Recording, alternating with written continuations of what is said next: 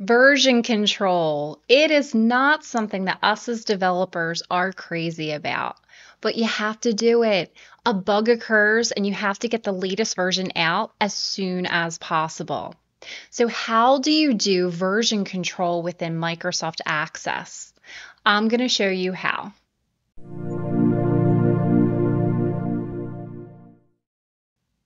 To get started, you are going to need 3 folders. To create the first one, it's going to be for the developer or for development. This is the folder that you're going to keep your files in, that you're actually going to make the changes in. Then you need a network folder. This is the shared folder that will contain the latest version that people will need access to. The last is the local, which is the actual copy that will reside on each user's computer. I realize I forgot to say, I am assuming that you know to split your database. Your data should be in a different location than the front end. So we call that the back end with all the data. That could either be an Access file, it could be a SQL database. However you decide to store that data, the front end is what we're dealing with here. So here we have our 3 folders, and the files that you're going to need within here is the version manager. You will only have one version manager, and then you will import code into any of the databases that you have. So let's pretend for a moment that I have more than one database in here. Maybe I also have a product manager. Whoops. There we go. So I have a service request, I have product manager, but I only have one version manager. And so what happens is the version manager has code in it that is going to control these databases to update the network folder to update the local folder. So we're going to dive into the version manager first. And then we're going to look at the code that you need for these databases. So let's get started with the version manager. And let's start by talking about what is the version manager. So this file is going to sit in the same location as your databases on the person's local. So you have multiple users, and they're going to have a folder somewhere on their local drive with a copy of your databases or one database. In that local folder, you're going to place the version manager. And so what happens is when they open up their database, I'm just going to use the service request database as an example. They open up the service request database and it's going to automatically look at that version manager, and it's going to use code to figure out if there is a more up-to-date version of the database in that network folder. So service requests may say it's 1.0 version, and it's going to look at the network folder and say, oh, there's a 1.1 available. And so that version manager is managing that communication between the 2 files. Now, why is that necessary to be a separate file? The reason for that is when the upgrade happens, what it ends up doing is it imports the objects from the network folder file into the local copy. And the only way to do that is you're going to end up closing the local and then importing it into the file and then reopening it. And the only way to do the open and close is through a separate folder, or excuse me, a separate file. So that is the job of the version manager. It is allowing a communication between the network file and the local file. So you're going to put that file into your local folder, so it's in the same location as whatever database the person's using. Now, I am telling you how it works today. If you go to our Etsy shop and you end up purchasing these files, which we're only selling for $2 US, you can get in the code and make it yours, so you can definitely automate this much further than what we have done. Now, do you have to purchase these files on Etsy? No, but I'm going to do my best at including the code in the comments in YouTube. The only problem is there's a lot more code than from my last video, so I just want to make sure that I properly share this with you so you have a working file. So I'll do my best to include it in the comments, and if not, I'll make sure that there is a link for Etsy. So in the version manager, you need two objects. One is the version update message one. So this form is the alert to the user. What's going to happen is when their database needs an upgrade, their database will end up showing this message that they need to upgrade, and so they will go ahead and click to upgrade. That way, if for any reason something happened and they weren't ready to upgrade, they could still have that option. And so in here, we have these yellow text boxes, which are just hidden text boxes. And we can see from the name that they store like where the upgrade's coming from, which database, which path, and where it's going to. That's the reason that the version manager is agnostic. It doesn't matter what database you put the code in. So right now, the version manager is a single standalone file, but it can communicate with any of your databases. So this is the form that you would need, and now the code behind the scenes, and again, I'll do my best in including this. This is the code that you would need there. And so in addition to that, you then have a module. And so in the module is all of your code, which does the communication between the two files. And so I'll include that in the comments for you. And now I'm going to go ahead and get into the code that you need to import into your service requests.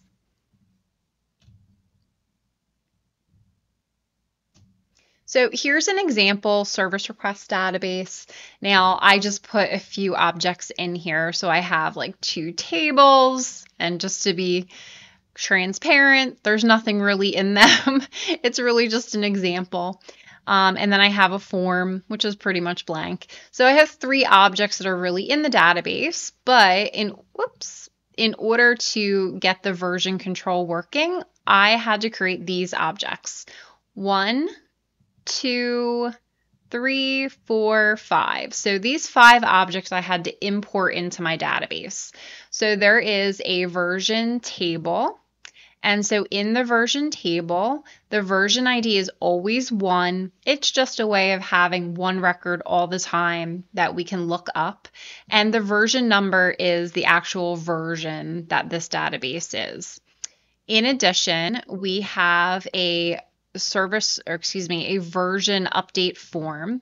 And so if you go ahead and open that, that's what you're going to want to use to update the version. So let's say I change it to 1.2. You can click set version. All right, version's been updated.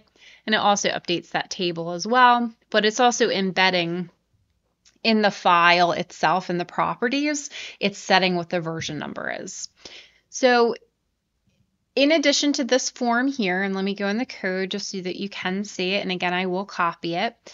We have the code that is doing the update for you. And then we have, I'm going to skip ahead to the module. So this module is where really a bulk of the code is. So hopefully I can actually copy and paste this all into the comments because it is a good amount of code. So I will do my best. And so what ends up happening is we have this auto execute macro. I'm assuming you know what this is. An auto execute macro, as long as it has this name, when the database opens, it executes whatever code you have for it to do. So right now we're saying run code and we're running this function. You could also change this, to any other type of command.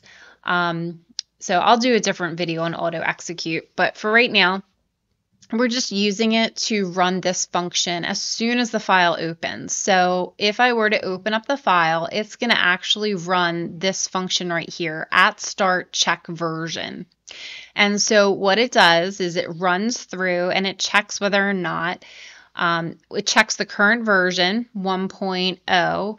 And then it checks whether or not there's an update, 1.1. And then if there is an update, it's going to go ahead and update the file or give the user the chance to upgrade. So by me importing those 5 objects into here, I'm then able to start using the upgrades. Let me show you how it works.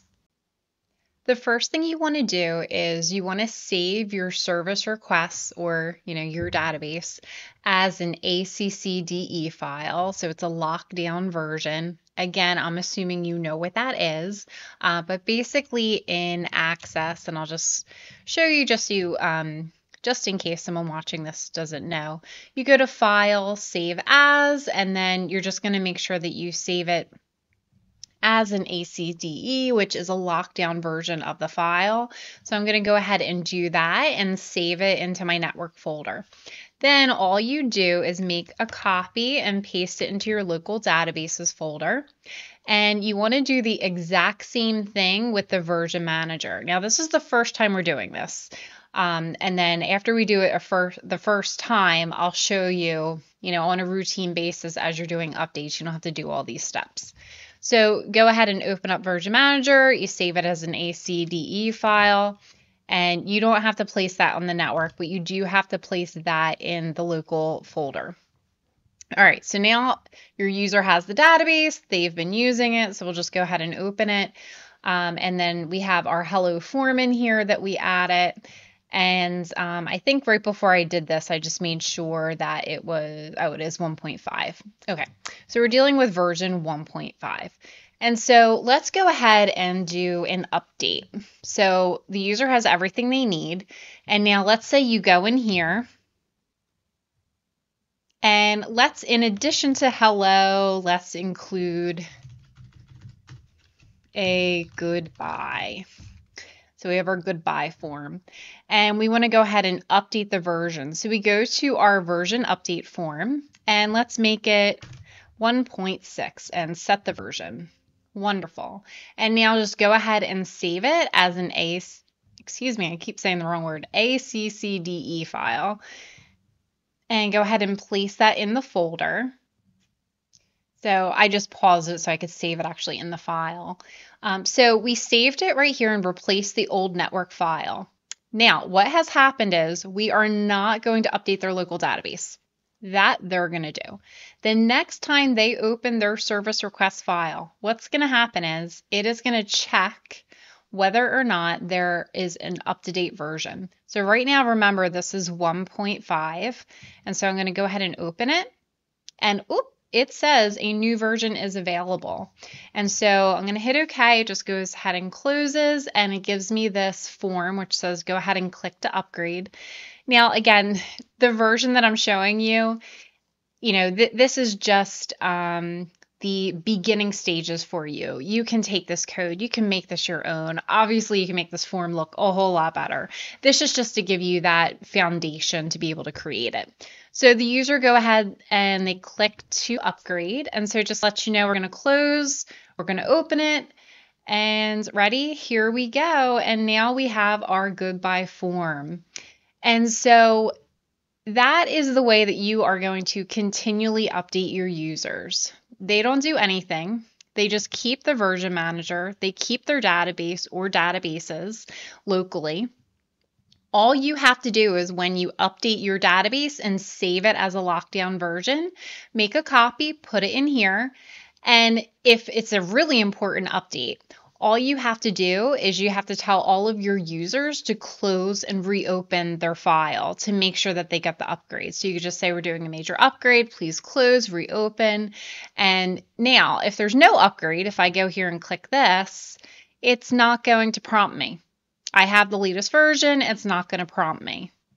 And remember, again, these databases are like bare minimum. You can make them look beautiful. I'm sure your databases already look beautiful. This is just going to allow you to manage them better. So let me go ahead and do one last upgrade just so you can see it. So let's say I want to get rid of the goodbye form. And I'm going to get rid of the hello form. And I'm going to go ahead and do an update. And let's just do 5. Or I'm sorry, not 5. We'll do 9. 1.9. Skip a few.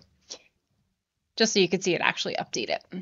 And now I go back over to this file, click and open, and what did I miss? I missed something. Oh, I'm actually glad I recorded this so you don't forget. So I forgot to save it as an ACDE file. I didn't even put it in the network folder. So let's do that together, won't we? So if you ever go to do this and it doesn't work for you, maybe you made a mistake like me, or maybe you didn't make any mistake and I'm just the one doing it. Okay, now there we go. Now it's updated here. So now when I go to update, it will in fact prompt me that an upgrade is necessary, and I can just click to upgrade, and I will now have a database that is 1.9 with my objects deleted. And we can just double check the version. Last but not least, just a simple little macro that calls a function that if you click on this, it'll tell you the current version you're running.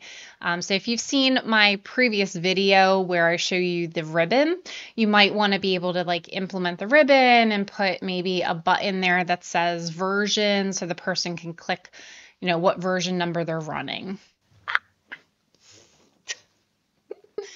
I hope you enjoyed the video. I enjoyed making it, and I placed the code in the comments. You can also visit our Etsy shop for the files themselves. And either way, please communicate back through the comments. I would love to hear from you. Hit subscribe if you have not already. Stay tuned for more videos.